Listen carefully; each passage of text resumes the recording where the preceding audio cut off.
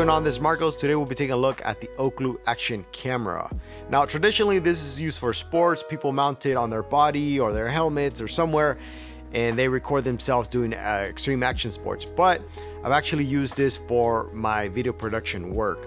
I was able to mount it on my car and I was able to get some really creative shots that otherwise I wouldn't have been able to get, because mounting a cinema camera, or let's say a mirrorless camera, to your car requires special rigging, which I don't have. But with this, I was able quickly to mount it to the hood of my car and get some really creative shots. I would recommend it, especially because it has a 4K. I thought the quality was awesome. But once you compare the 4K resolution to the 1080p, it's kind of hard to go back. If you need slow motion, you can do in 1080p, 60 frames and 120 frames per second.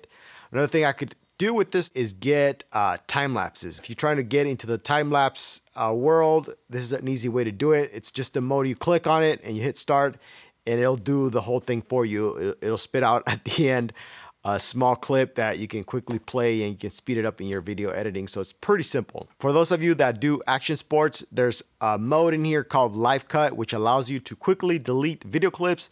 In case you don't nail a trick, you can just hit the button and it deletes the clip for you. So that way you don't have to look up a bunch of video clips of outtakes you didn't want. You can just quickly do it in here. If we look at the top of the camera, you can see what you're recording.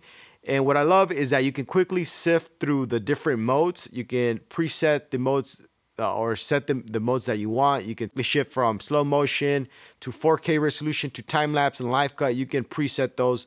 Another thing you can do with it is use it with an app. However, I must mention that I've had issues with connectivity to the Wi-Fi app. When it does connect though, it's pretty awesome because I was able to hit stop and record from my phone. I was able to look at what I was filming, and which was also super useful when I mounted it to the hood of my car. I didn't have to get off my car, hit stop, and hit record again. There's a bunch of accessories that you can buy for it. For example, you can use a shell that allows you to take it underwater.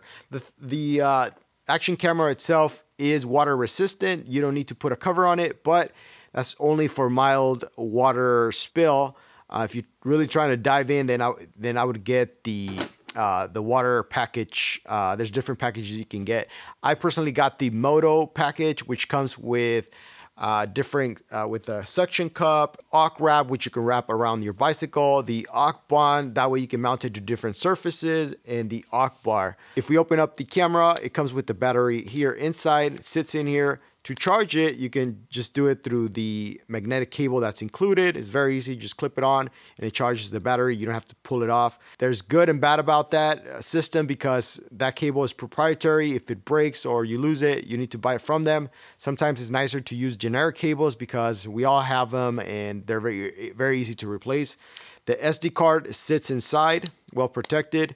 Overall, the build quality is great. I'm not afraid to drop it. I don't feel like it's gonna break on me. I would say that if you're looking for a GoPro alternative that's not it's cheaper, not as expensive, then this is a great option. Right now, if you go to their website, you save $100 off the price, so it comes out to $200 US.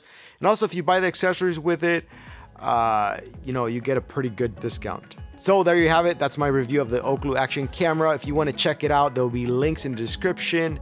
Also, if you have any questions, comments, suggestions, as always, please drop them down below. Thank you very much for watching, and I'll catch you in the next one.